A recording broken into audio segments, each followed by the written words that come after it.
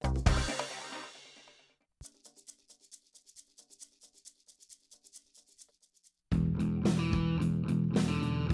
Strategic Hot Box with Dr. Brandi Love Stankovic. Discussing leadership, business, and how to take control of your life and achieve greatness. From the streets of Las Vegas, energized, informed, and never diluted. It's time to kick some ass. Welcome back to the Strategic Hot Box. It's your girl, Dr. Brandi Stankovic. Thank you for being here today. We're going to talk about a pretty important topic, and that is finding your own visibility, finding your voice, being visible in an invisible role. And we have a pretty killer Strategic Hot Box guest with us today, Nicole Wright, and she will share her stories and some strategies that you can take with you starting today. So let's rock and roll. When it comes to being visible or feeling invisible, I'm sure all of us that are listening or watching today have been in that place where you feel invisible, feel like your voice isn't heard, feel like there's more that you could be doing to have an impact on your organization. And I think a lot of aspiring leaders can share in that, and it may be just feeling visible or invisible in a personal sense or from a work or professional standpoint. So maybe you are a leader that there's a lot of leaders that are at your same level, or you're in such a big organization that some of that impact gets lost. Or maybe your department doesn't necessarily have direct member or client contact. And I know I will hear that story from a lot of different people that work in, say, marketing or HR or back office operations, when they don't feel like they have as much of an impact on the organizational goals, when in reality, if it wasn't for them, we wouldn't be able to hit, any of the frontline staff wouldn't be able to hit, or people in the field wouldn't be able to hit those goals. And so we want to make sure that everybody has a chance or knows how to strive to be more visible in the roles that they're in. And how do you really change that perception that you might have of yourself or the role that you have or the voice that you have? And I feel like this concept really does apply off the outside of the work office and out of the office and off the field, I should say, as well. And I applied this and was thinking about this in preparation for this episode with my son. So my son plays soccer. He's 8 years old, and he played soccer when he was younger and then took a bit of a sabbatical. I don't know, what do you take when you're a young little kid? But he took some time off, and then he just joined a team this year and is getting back into it. And he's always been playing with his brother and things, but he hasn't been playing. And a lot changes between the ages of 5 and 8 when it comes to any sort of team sports. Now we have positions, and now we have strategy and defense and offense. And when you're 5 or 4, you're just chasing a ball around the field on any sport, right? So nonetheless, he joins this team, and he gets out there, and he's joining an established team that has established players in established positions. And because of that, he's getting kind of lost in the mix. Now, mind you, he's 8. They're all 8. None of them are professional athletes, but they are somewhat kind of I don't know, there's favorites on the field. And after the game, or we were talking about it, my husband and I were talking about it, just saying, how can we be better champions for him? Now, I'm not talking about being one of those psycho moms on the side of the field that was like, my kid must, but more just say, how can we help him progress? How can we help him learn to be an advocate for himself?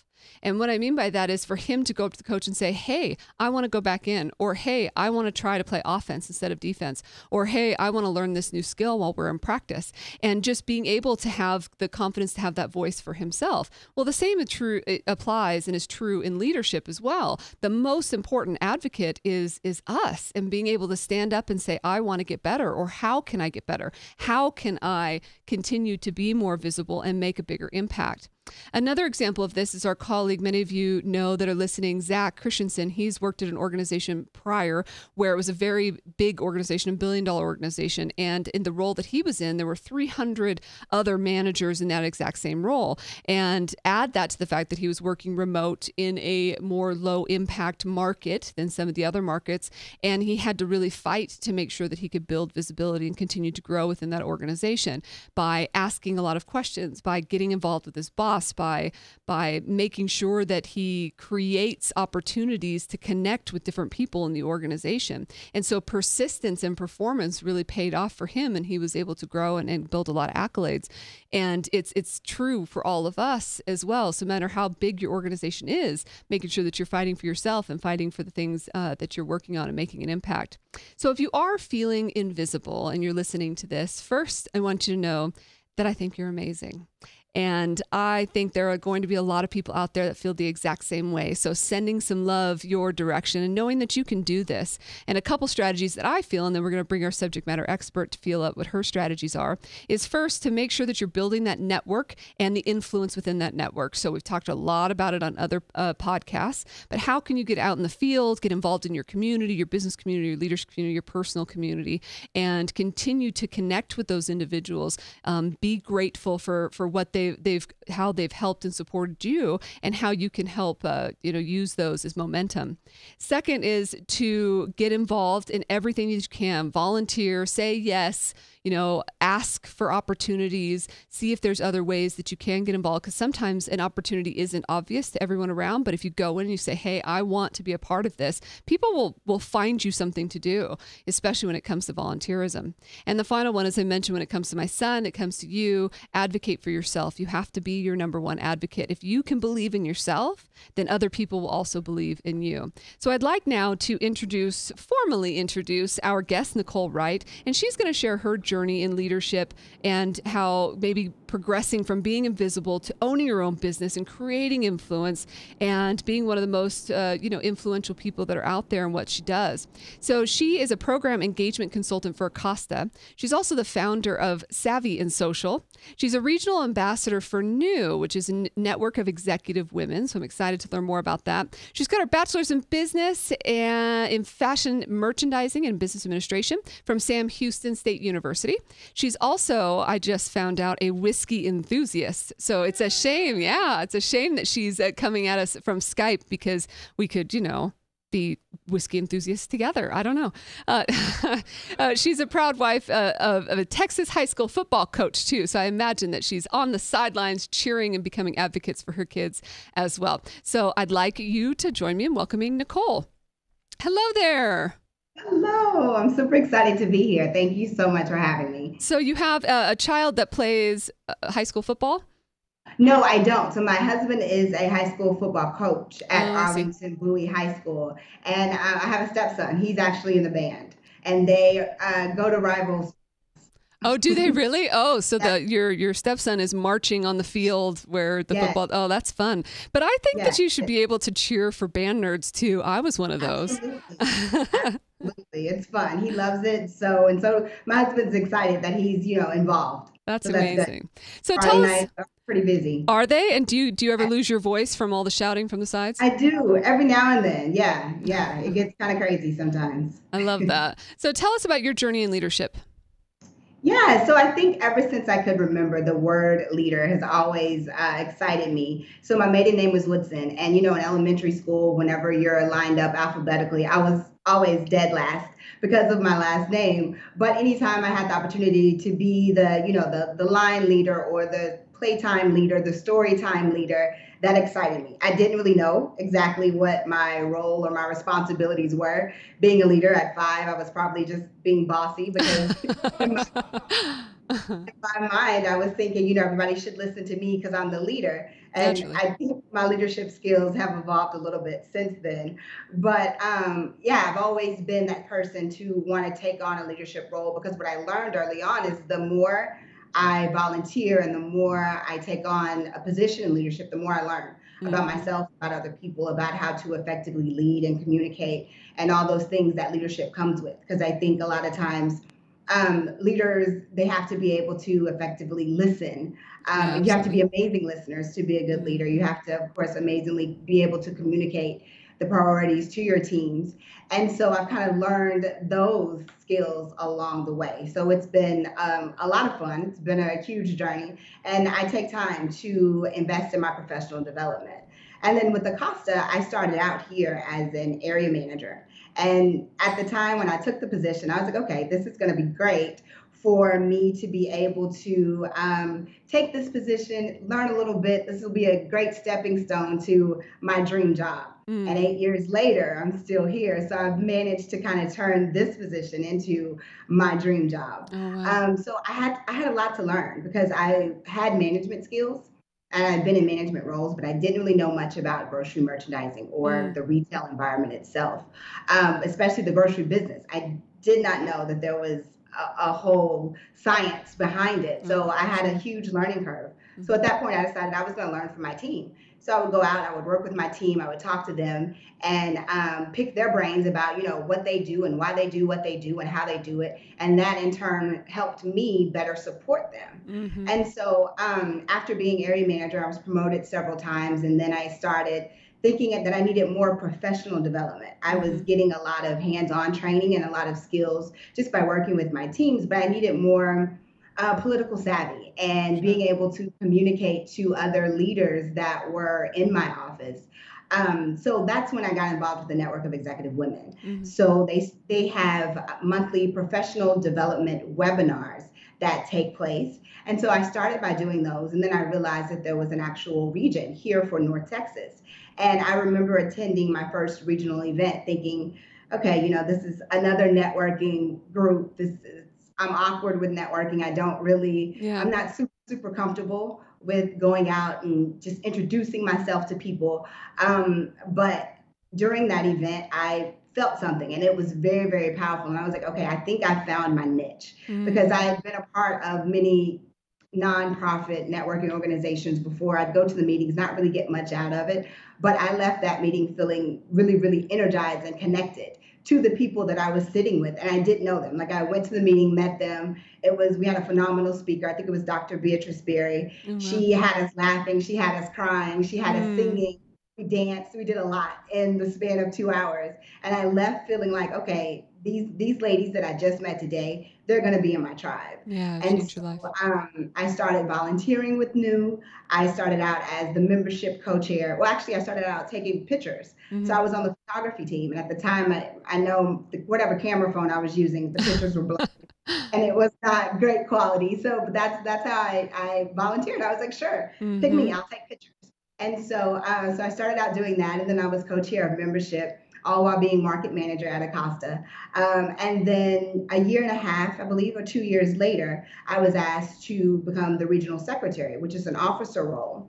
I didn't really know exactly what the duties were, but I said yes. And I realized that it was literally, it's a lot of work. And I think 6 months into my role, I was like, I don't like the name secretary. That sounds like I'm sitting in a corner taking notes while everybody else. So I renamed my title to Director of Communications.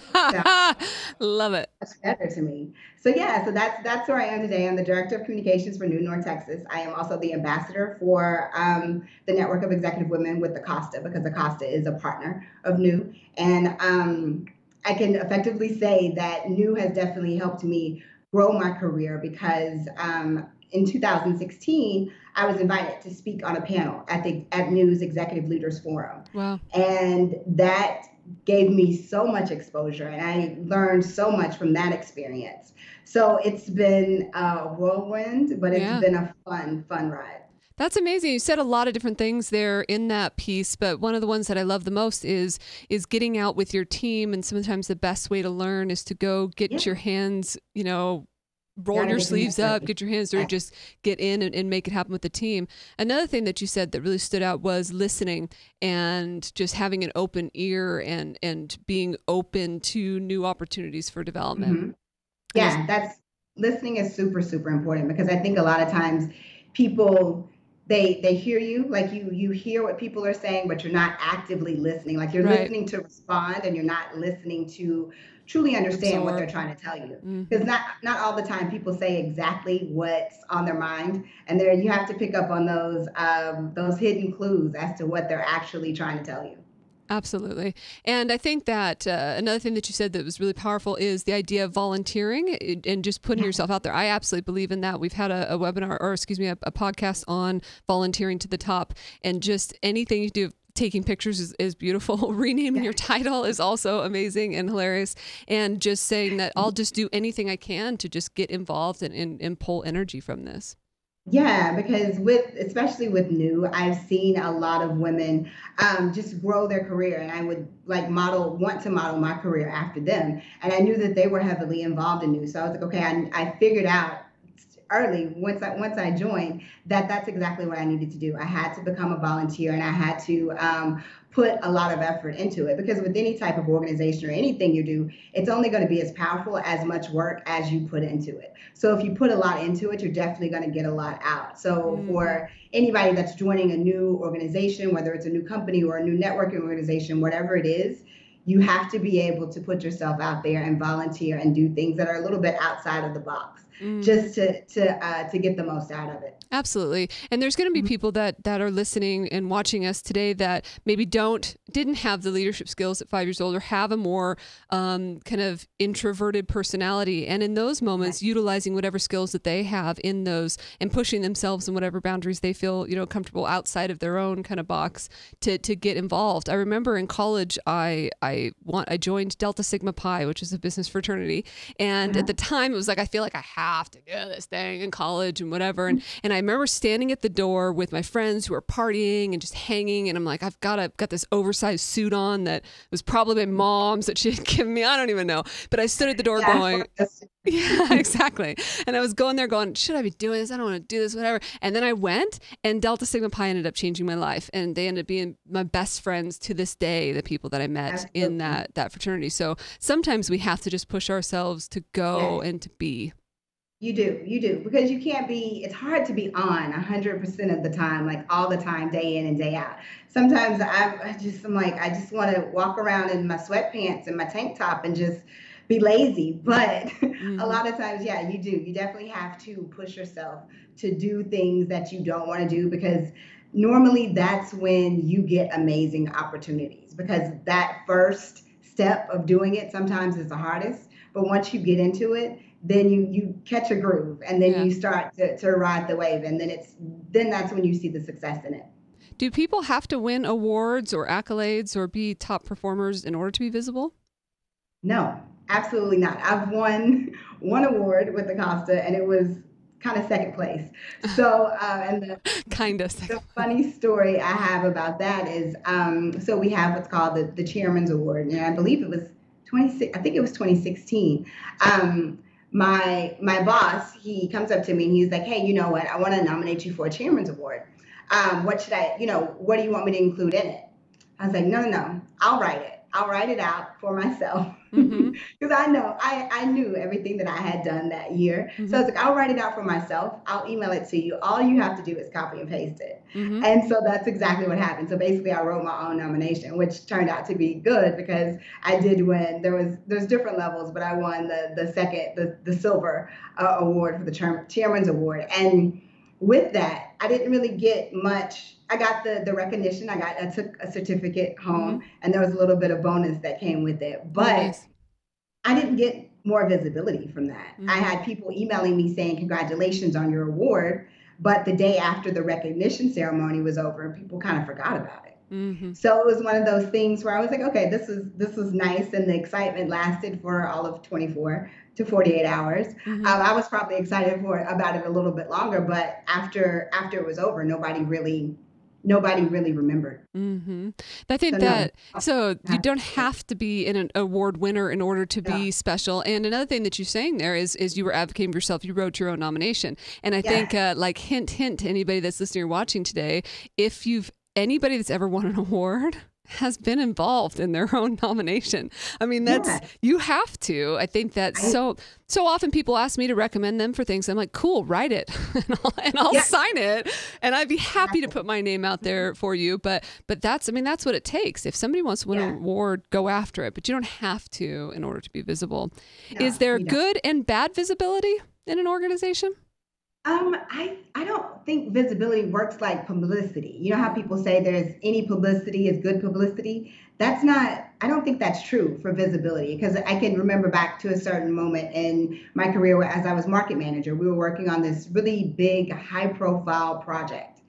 And I was busy with stuff, and I just wasn't taking it as seriously as I should have been. And I was getting emails from some of the VPs asking questions about it. And I'm like, yeah, it's fine. We've got it. We've got it under control. We've got it handled. But it wasn't fine. Things were absolutely falling apart. And so I was excited that that VP emailed me, but it was for absolutely the wrong Wrong. thing, Mm-hmm. because I wasn't on top of it like I should have been. Right. And so that probably, I don't want to say tarnished my reputation, but it just kind of put a Impacted. little bit of a negative spin on the perception he had of me and my Sure. work, because that was really like our first time working together. And so I had to send him an email and look and say, hey, I'm sorry, I was on top of it, but things just were not going the way that they should have been. So yeah, so now we're still working together. Mm-hmm. And so I've been able to kind of spin that and turn it around to something positive. But I definitely don't think that all Visibility is visibility good. is good. Yeah, and I agree with you. And I think that that's why it's so important for people to take the control of their, and be advocates, take control of their own lives, because a Yes, lot of times people won't position us in the way that we want to be positioned either.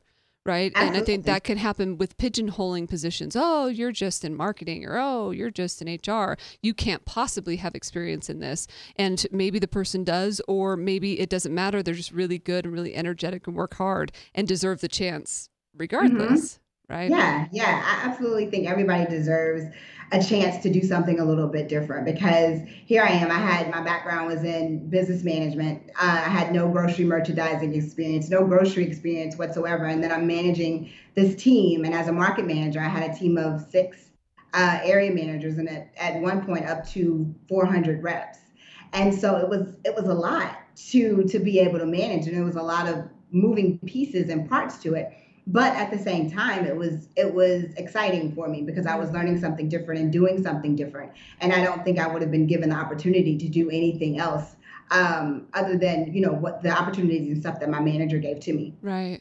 And do you think that women versus men have a different path or different strategies for visibility, or should take different strategies? I don't think they should take different strategies. I think women are less likely to be more boastful about the things that they've done and kind of brag on their own accomplishments, because we don't want to seem braggadocious. We don't want to be that person Mm-hmm. that's like, oh, look at me. Look, I've done this, I've done that, I've done this, because we've kind of been conditioned to think that that's not a good thing to do. Whereas I think men are great with saying, yes, I have experience in doing this, and I've had experience doing everything that they've done. But for some reason, it doesn't sound as braggadocious when they say it as it Mm-hmm. does when women say it. So Mm-hmm. I think the path and the way to do it should be the same. It's just the fact that I think women just need to own it. Step up. Everything that Mm-hmm. you've done, own it, say it, talk about it, speak it, scream it, use social media, your best friend, get your tribe, Mm-hmm. write your own nomination, basically, and tell people Yes. exactly what you've done and what you've accomplished, because it's important. Nobody's going to come up to you and ask you, so what have you accomplished in the last 6 weeks? That may be a random question, but nobody's really going to do that. So you absolutely have to advocate for yourself, and then also advocate for others. Because Mm-hmm. I think it's super important that if you see another woman that's winning, that's doing something amazing, but you kind of see they're not necessarily getting all the recognition that they need, Shout out. advocate for them. Mm-hmm. Give them their shout out. Send an email, send a text, post something about it on social media. Do everything that you can to help support other women, because we definitely have to support each other. Absolutely. And you've already shared one funny story. Do you have any others for us today? Yeah. So actually, when I worked for Pitney Bowes for 2 years, and I was a business to business sales, I was an account manager, and I was going to a meeting, and I had this. It was one of the first meetings that I had with Pitney Bowes, and so I was going to a client's office, walking around, getting the tour, all of that. I was super excited, because as I was leaving, the person that I was meeting with was like, "Yeah, send us the proposal. I think we're gonna sign." So I was super excited. I was like, "Yes, I made like my first or second sale." Super excited about it. I was walking out the door telling everybody, thank you, nice to meet you. All of a sudden, smack, I ran straight into the glass window. No. Like, it was like the Windex commercial with the birds. Like, I Oh literally my ran gosh. into the window. You saw my face print, my cheek print, my lip print, my mascara, Oh my everything. It was, gosh. yeah, it was kind of traumatic. And then you see people kind of standing up to look over their cubicles to see what happened. And at that point, I was like, "Yep, I'm fine, great. Just I'll see you later." And as I'm walking out, I just hear people burst out in laughter. Oh, I'm sure. So Oh all I my could do was gosh. laugh at myself at that point because I was like, that was so embarrassing. Well, they could take pictures of your smear on the window anyway. Exactly. Yeah, yeah. I sent an email to the gentleman afterwards. I was like, let me know if I need to come back and clean up that window. It was bad. It was Oh very my bad. goodness. Thank you for sharing that. So how can someone ensure their voice is heard? Can you share a bold action item or two for us?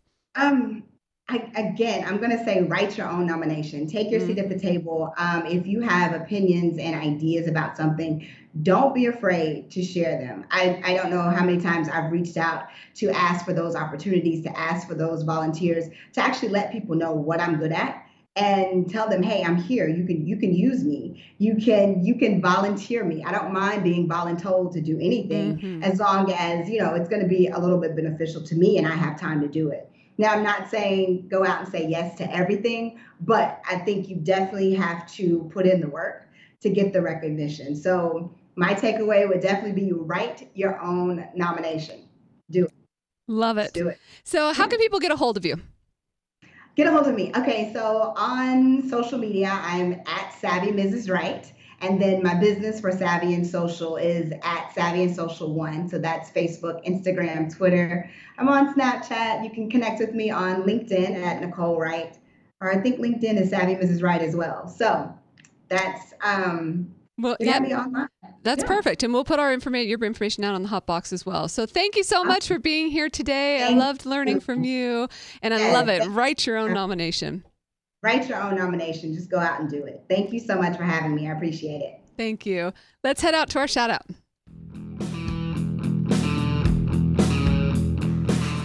Yes, I'm Triza Magleta from Malawi, and you're listening to Brandi on Hotbox.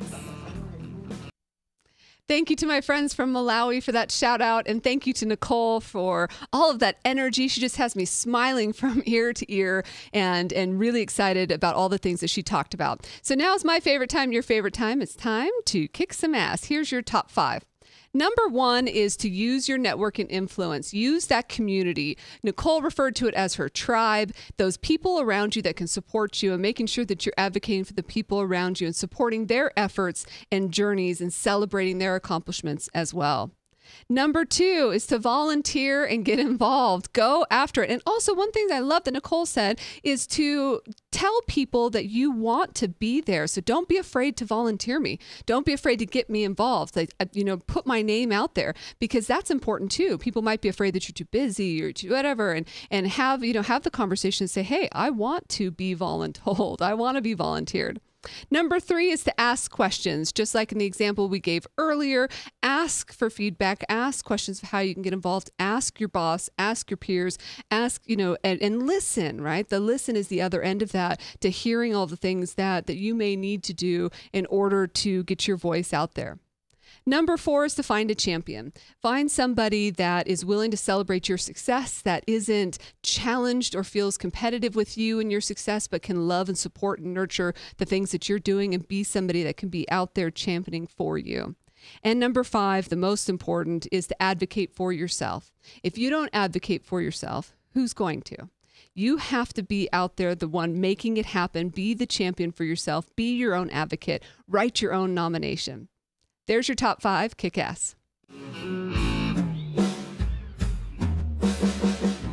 So thank you again to Nicole for being here. Thank you to my friends from Malawi for sending a shout out. And thank you to all of you for being here, our Strategic Hotbox tribe, and joining the community that we have. And thank you all of you that have been a part of our social media efforts as well. So if you aren't out there, get out there. We're on Facebook and Twitter and Instagram. And so on Instagram, it's at Strategic Hotbox, and Facebook as well. And of course, you can head out to the website, strategichotbox.com, because we have all sorts of things that you could possibly want and need and use. We've got the guest information out there. We'll have all of their emails and contact and organizations and links. And then we have some free worksheets and downloads and all sorts of fun stuff for you to use for those of you that have been part of this effort with us. But I want to close by saying thank you. The Strategic Hotbox would not be what it is today without every single person listening and watching. So thank you to you. Get out there, advocate for yourself, and until I see you again, go kick some ass.